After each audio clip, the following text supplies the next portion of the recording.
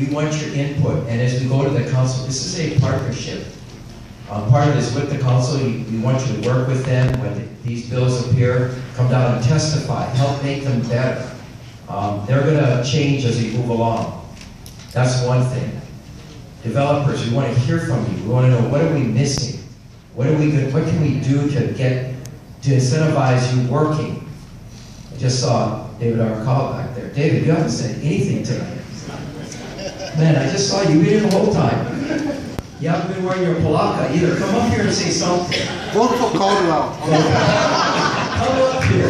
We want to say a few words. Anyway, this guy's been passionate about affordable housing just forever.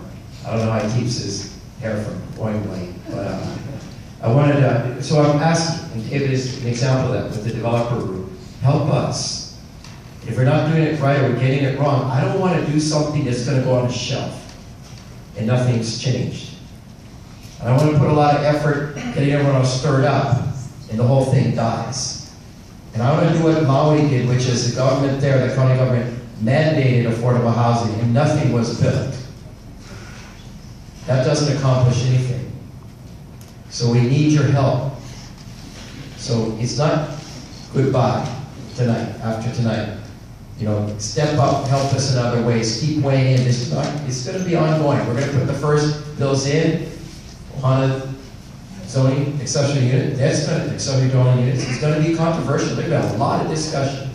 So help us in that discussion and everything else in between. So I want to thank you guys for coming. Travel safe. It's been a tough week for all of us. But hey, we live in the best place in the entire world. And we're going to make it better with you. Thanks a lot. Really appreciate it.